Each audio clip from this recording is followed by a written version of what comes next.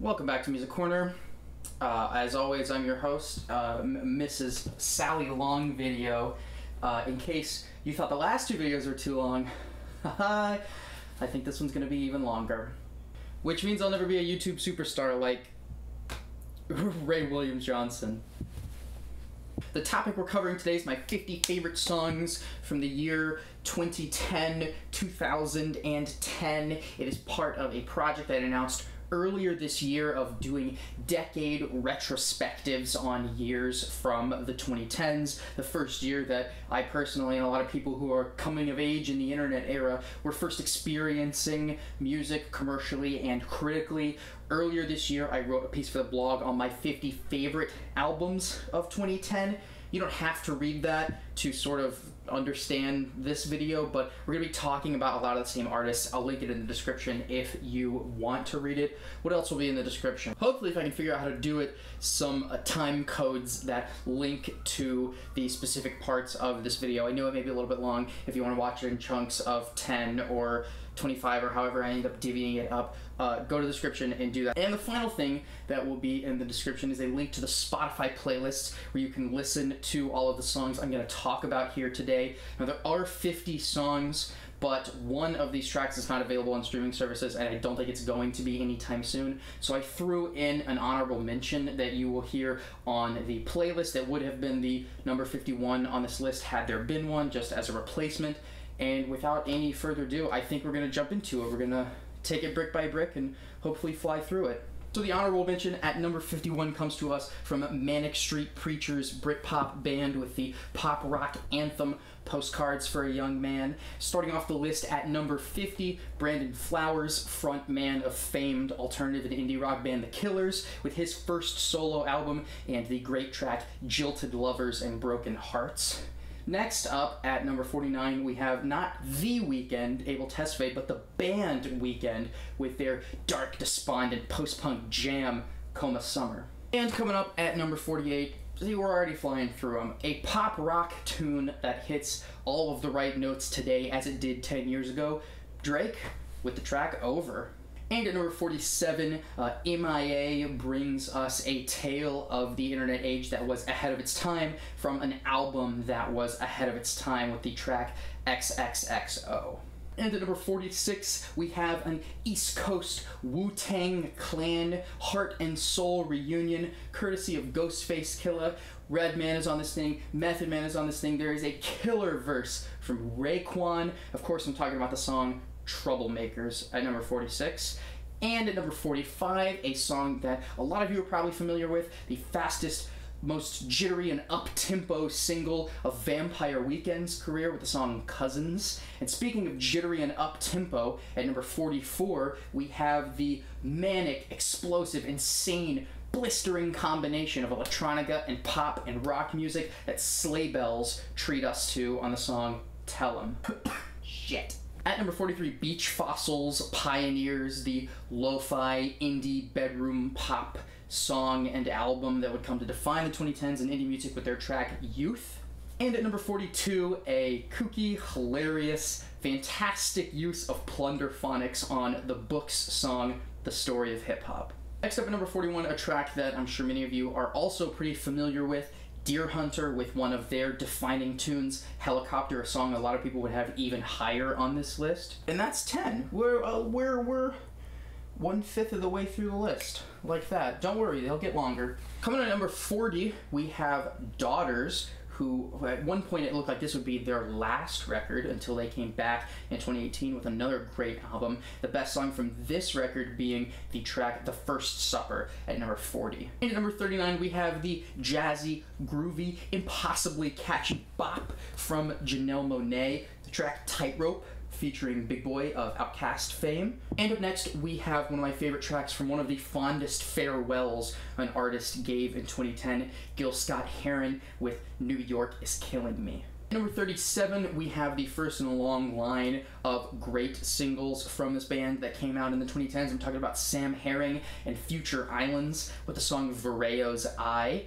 And at number 36, we've got another drowsy, long-winded post-punk epic, but an idiosyncratic and infectious one at that. Women with the song Eyesore. Now this is the band that would go on to become Viet Cong and then Preoccupations. So if you've never journeyed this far back into their discography, do it. I promise it's worthwhile.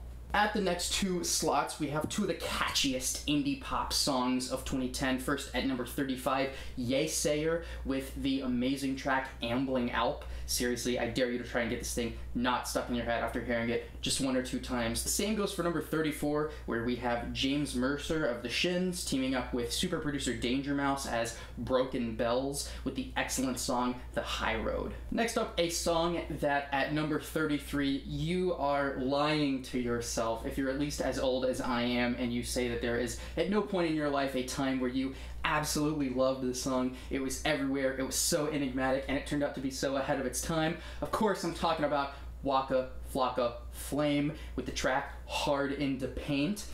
I mean, seriously, the opening lines to the first verse here, is there anything more enigmatic and instantly iconic in hip-hop this year?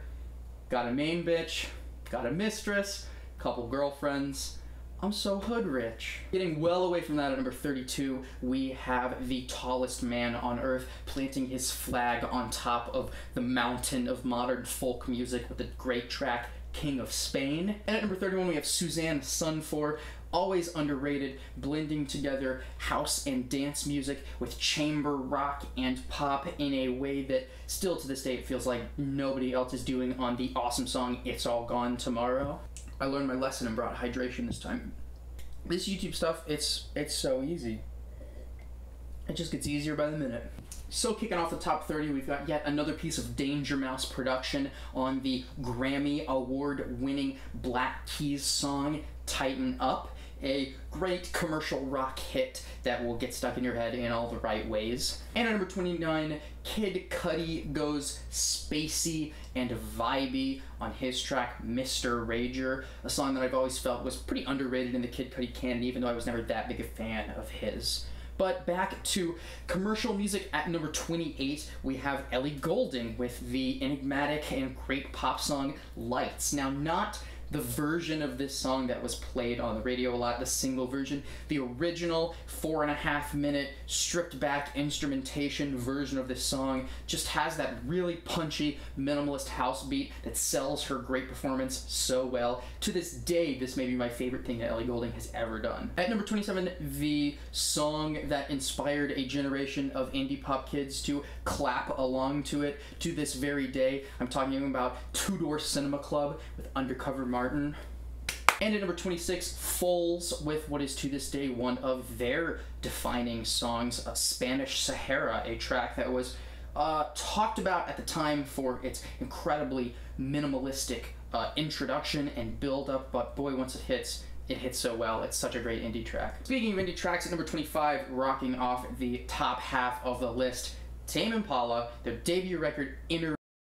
The track Solitude is Bliss, a great rock and pop song that is so indebted to Jimi Hendrix and the Beatles and the psychedelic 1960s, but if this is revivalism, it's done with a lot of care and attention to detail. And at number 24, we have one of micro house and house music's most popular names, Fortet, with his excellent song Love Cry. Now, this thing is long, at about 9.5 minutes, but if you give yourself to it, it will show you a beauty and a poise that is uncommon in a lot of house music.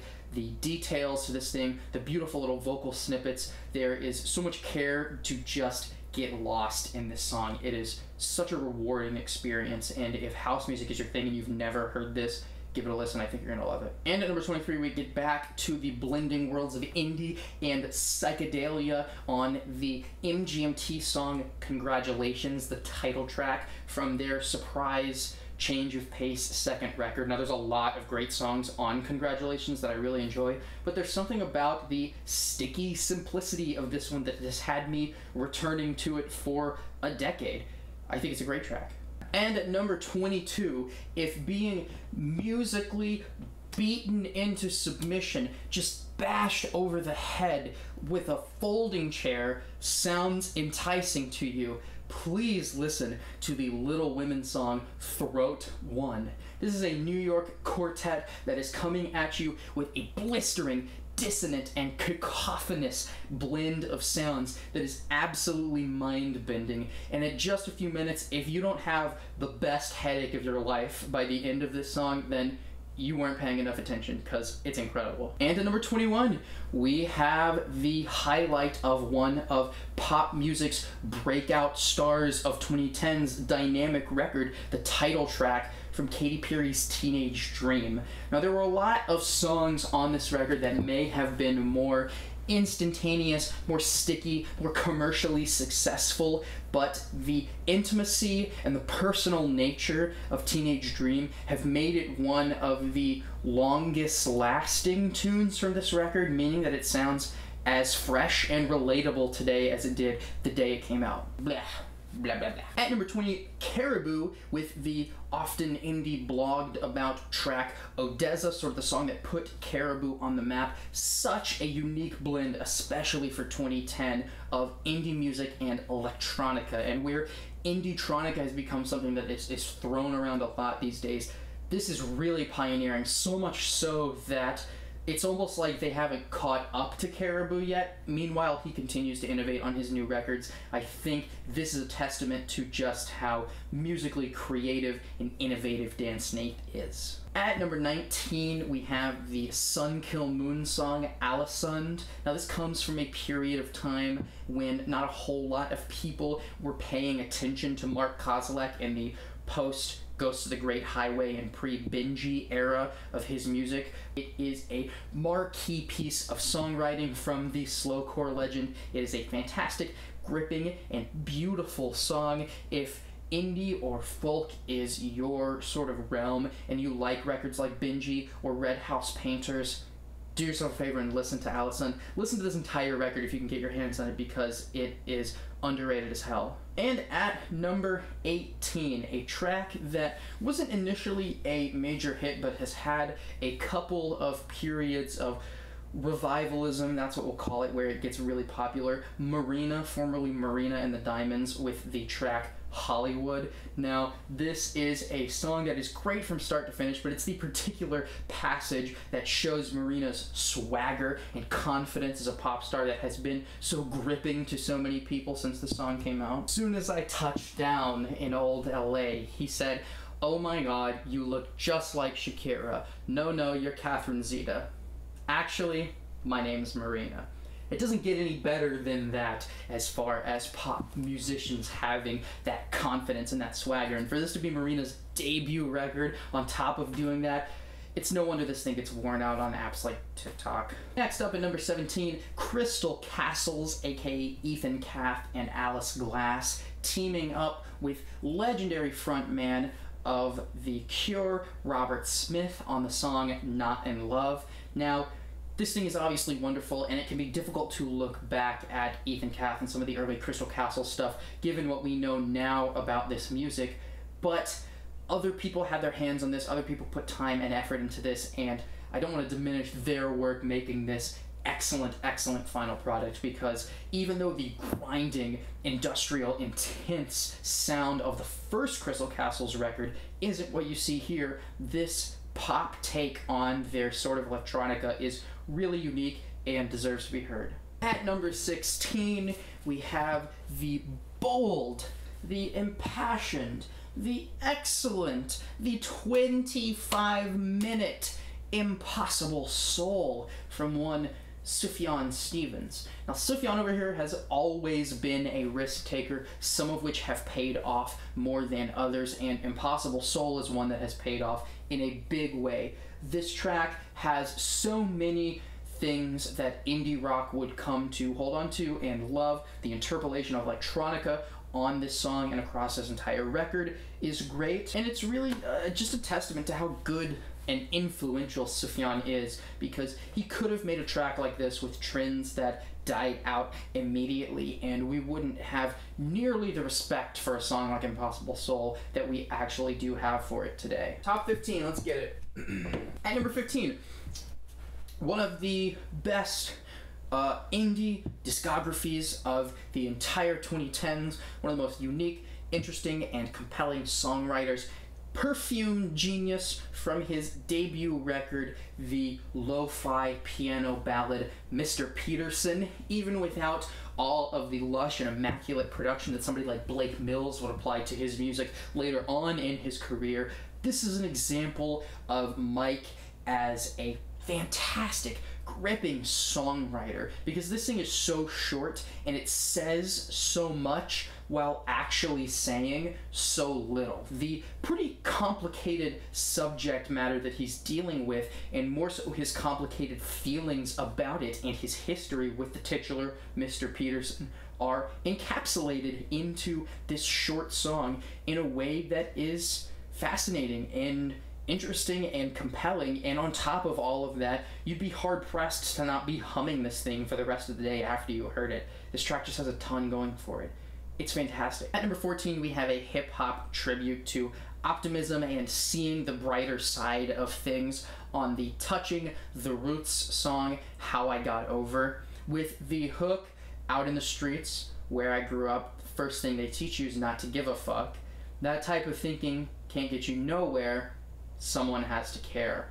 This is an impassioned and lyrically strong, almost hip-hop ballad about perseverance and survival, and for it to be coming from somebody like The Roots, who are now thought of as, you know, the Jimmy Fallon house band. At one point in time, these guys were a musical force, and this is one of their many hurrahs. This song is excellent, the hook is beautiful, it's catchy, it's wonderful, and the performances, the rapped verses on here, particularly from Black Thought, are memorable and lyrically strong and fantastic. Actually, literally the day that I am shooting this, as in like a few hours ago, the Roots announced on their Instagram that founding member Malik B had passed away. I don't know all the details about it, but rest in peace, Malik B. He was certainly a fantastic contributor to some of the band's great albums in the 1990s, and he will be missed.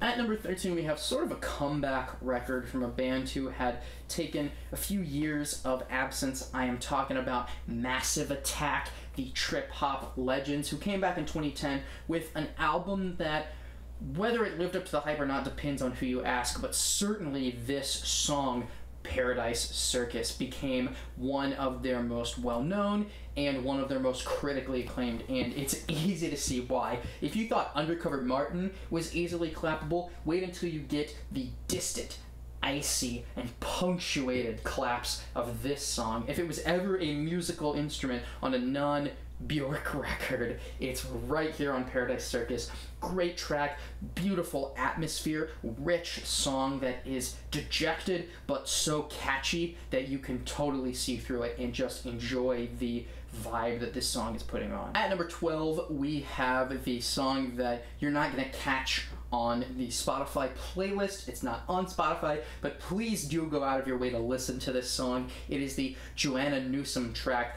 Good Intentions Paving Company. This thing is a major highlight from Joanna's long third studio album, Have One On Me. And while it's really hard to pick one song that encapsulates everything that makes that record great, this is the closest I can do. This track is creative from a songwriting and composition standpoint. It is excellently and beautifully performed. It is well written. Everything about this shows the care and finesse of a songwriter and performer of Joanna's caliber. And if you're not familiar with her music because of it not being on streaming services, this may not be the best place to start, but if you want to dive into the deep end, listen to this because it's incredible indie folk, prog folk bliss. And at number 11, falling just outside of the top 10, we have a song from Robin. Now, while many people and publications alike consider the song Dancing on My Own to be one of the great pop songs of the 2010s, I agree with them. I think it's fantastic, but for me, there is an even better cut from Robin's Body Talk. I'm talking about the song Call Your Girlfriend. This is a hooky, great, confident pop tune, and I love the dynamic theme of Robin saying, call your girlfriend, tell her it's over, because you're with me now, and the the light vitriol that she displays on this song is only overpowered by the brash and bold confidence for a songwriter like Robin, who is so talented and has been around for so long making critically acclaimed music.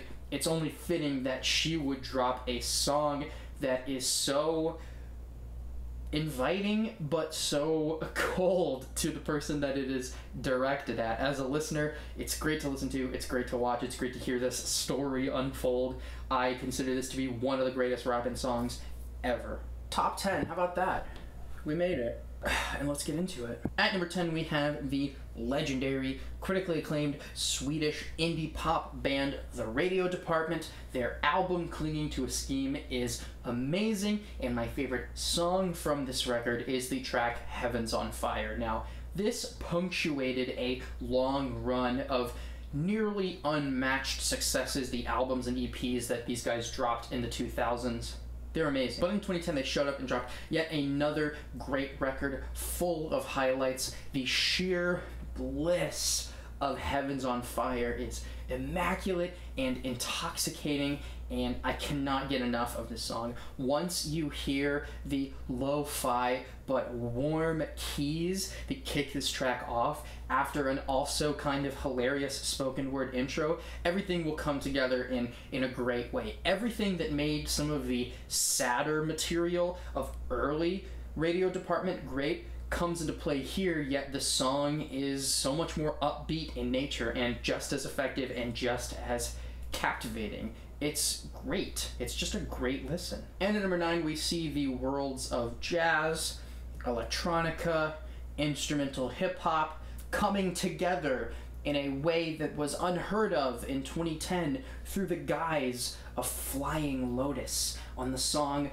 Do the Astral Plane. The sampling, the instrumentation, the grooves, everything about this track is just all of the best parts of the different genres that he's working in melded together into a song that is dynamic, groovy, totally unique, and interesting. And that can describe almost every song on Cosmogramma. It's hard to pick a favorite, but to me, the one that has lasted the longest, the one that has aged the finest, has to be Do the Astral Plane. And at number 8, we hear from indie pop's most idiosyncratic voice, Ariel Pink, with his Haunted Graffiti band on what has become one of his marquee tunes, and for good reason, the song Round and Round. This thing is just so good. For lo-fi pop music, for a guy who would have never sniffed the radio waves at the beginning of his career, this track is so infectious and instantaneous. The hook to this thing, good luck hearing it for one time, much less the entire song, and it not being stuck in your head. This is a testament to Ariel Pink as a fantastic pop songwriter, and 10 years out, this thing sounds just as unique and captivating and fresh as it does today. I mean, from the kind of hilarious phone call style bridges to the soaring call outs on the hook to the smooth bass line of the verses that carry this thing between its phases, every part of this is just as catchy and infectious as the last. And at 5 minutes long, this thing is one of the breeziest, most comfortable, easy to listen to, and memorable pop tracks of the year. I guarantee it. Oh, and at number 7, while so many of these songs in the top 10 come from critically acclaimed bands that the indie world and community love and adapt, maybe not so much this one. I'm talking about My Chemical Romance with the opening track to their Danger Days record, the song Nah Nah Nah. Now, I know that not a whole ton of people like this record. I know that I caught some shit from fans for putting this thing so highly on my albums list, but I love this record. To this day, there is no song that gets me as roused as Nah Nah Nah. Especially if you listen to this thing with the Look Alive Sunshine intro track that precedes it. It is not only an introduction to the fabulous Killjoys, the characters of Danger Days. This thing is just the very sound of hitting the ground running. And to this day, there is nothing that gets me as hyped up as a song like Na Na Na. It's hard not to hear this and be way more ready for whatever you're about to do than you were before you heard this song. At number 6, the last song falling just out of the top 5 comes to us via Damon Albarn and Gorillaz, whose record Plastic Beach is full of great songs, whether it's Some Kind of Nature or Rhinestone Eyes or Superfast Jellyfish. The list could go on and on. My personal favorite of the bunch, however, is On Melancholy Hill, a beautiful little tune that embodies so much of the world building around the idea of the plastic beach. This thing is blissful on its surface, the keys are great, the melodies are high and soaring and easy to listen to, the song is pretty catchy, but underneath the surface, those cheap synthesizers, that slight little whine, it just is perfectly encapsulating for a beautiful world with a small problem, with an underlying sort of dissonance to it. And On Melancholy Hill is great representation of that, as great as anything on that record, which is underrated from a storytelling perspective because songs like this use so much nuance and subtlety to get those ideas across. And opening up the top 5, we have a record and a band that is synonymous with indie music in the 2010s, Arcade Fire, their record The Suburbs, at number 5 on this list, the song The Suburbs from this record. If you're not familiar with indie music and you were looking for a way to dip your toes into it, do yourself a favor and listen to The Suburbs. This song is not only a thematically unique and lyrically dense portrayal of life in Arcade Fire's world of the suburbs, but it's performed so wonderfully. It is rich. The layers of sounds, of the instrumentation, and the beauty of the vocals, and the harmonizing, and the great Win Butler hook on this thing. If the hook doesn't grab you, I don't know what will, because everything about this song is Arcade Fire's infectious and encapsulating indie songwriting done to its absolute best. So at number 4, we have a band who has eluded massive critical acclaim for most of the 2010s, but back in 2010, there was a moment when a lot of people thought that Titus Andronicus would be the next big thing, and that's because their fantastic record, The Monitor, came out in 2010, which contains our number 4 song, A More Perfect Union. This thing is a blend of true raucous New Jersey punk music with folk and Americana influences, the Civil War themes, and the nuanced patriotism that appears on this song is so outside of the typical radar of punk music, yet if you turned on the song and didn't listen to the lyrics, it's just as rousing as any aggressive, in-your-face, lo-fi punk song is. But the attention to detail here, the long song structure, the sample that kicks this thing off is absolutely perfect. There is so much to love about this song. And of course, the literal Abraham Lincoln speech that is sampled in the beginning of this thing sets the tone for the entire song and its take on America. As a nation of free men, we will live forever or die by suicide. There's nothing more Americana punk than this, and that's such a nuanced kind of approach to take, but they do it so well, and this sound and this song was everything that was needed to put Titus Andronicus on the map, and 10 years later it sounds just as energetic and impassioned and fresh as it did all those years ago. If you've never heard this song, you're absolutely in for a treat, even if the way that I'm describing it doesn't make it seem like something that you may normally be into. At number 3, no list talking about 2010 would be complete without talking about the indie pop and dream pop band who went on to define the 2010s, Beach House. And now if you ask 50 people, you'll get a bunch of different answers about what the best song from this album is, whether it is Take Care, Norway, 10 Mile Stereo. But personally, I have to go with one of my favorite songs of the entire decade, Zebra. And not just because of the album cover here, because top to bottom, it is that dark chamber dream pop sound that Beach House is so famous for, done to absolute perfection. Beautiful, touching guitar embellishments that hang over this wonderful key phrase that sets up the entire moody and not quite despondent but discouraging atmosphere of the song is all punctuated by Victoria's soaring hook. Just one of the most triumphant and bold things you'll ever hear on a Beach House record shows up on this song. Any way you run before us, black and white horse arching among us. It's a simple hook, but these words, in the atmosphere with which they're set in, and the robust performance that Victoria gives to them, makes them incredible and one of the most memorable moments on this record and of any song the entire year, period.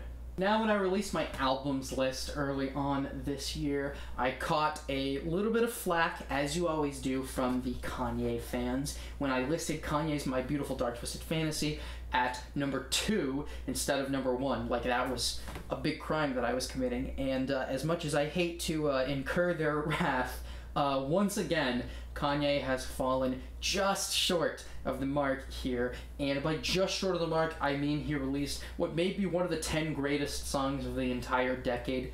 Seriously, Runaway. This thing's a masterpiece. In most years, it would be my favorite song of the year. Extraneous circumstances hold it back, but this thing is absolutely song of the year caliber. And God, the creativity. Anyone who doubts Kanye's ambition and influence and innovative nature as an artist need to listen to Runaway circa 2010 and look at what else was out in the hip-hop world. This thing is just leagues ahead of his contemporaries. The beautiful key phrases that punctuate this entire song, the great hook, the honest and indulgent lyricism, and please do yourself a favor and listen to the 9-minute version of this song.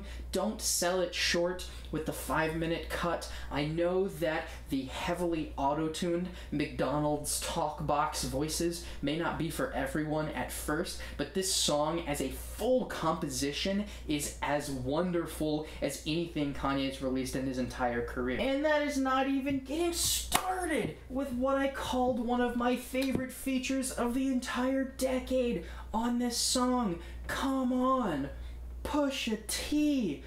Pusha T can do anything. Pusha T is a guy who was coming from these southern rap influenced, hard-hitting, boom bap instrumentals as a member of Clips, and he would continue to go on to do stuff like that. This song, if you just heard the instrumental, is not the kind of thing that Pusha T is normally showing up on and killing, yet this is one of my favorite features ever.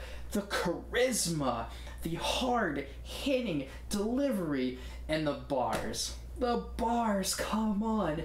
Ichabod Crane with that motherfucking top off. Hoes like vultures wanna fly in your Freddy loafers. You can't blame them, they ain't never seen Versace sofas. And please, invisibly set. The Rolex is faceless. I'm just young, rich, and tasteless.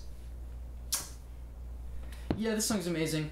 Everything about it is amazing. From start to finish, it's beautiful, it's wonderful, it features so many people from Kanye to Mike Dean to, of course, Pusha T, putting in some of the best performances of their entire career to make this thing a standout moment, and yet, even calling this thing one of the best songs of the entire decade, there is a point that just narrowly hits higher. And here we are, number 1.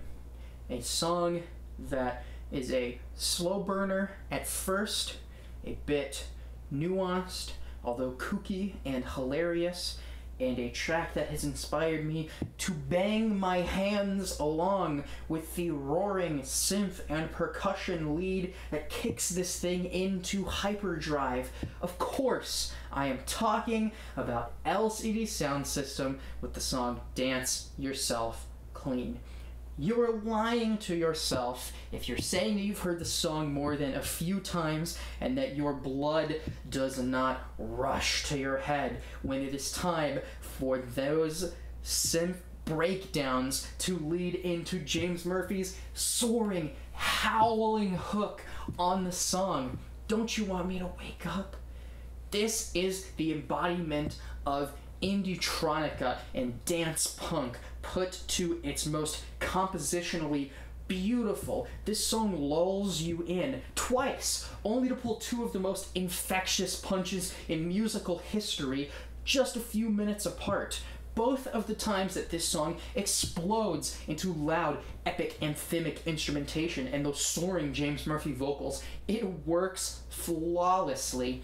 This is a testament to everyone involved in the creation of this song being a masterpiece worker of their individual instrumentations and coming together to craft a ridiculously good song. Ridiculously good, and every part of this thing is ridiculously good. The small, the quiet, the hilarious opener, talking like a jerk, except you are an actual jerk, and living proof that sometimes friends are mean. There's no more James Murphy lyric than that in any song not called Losing My Edge. And of course, the moment that everyone talks about when the song explodes into its most well-known passage. This has become a critic and fan favorite from LCD Soundsystem, and it is so easy to see why. Every part of this record screams talent, authenticity, attention to detail, and masterful execution,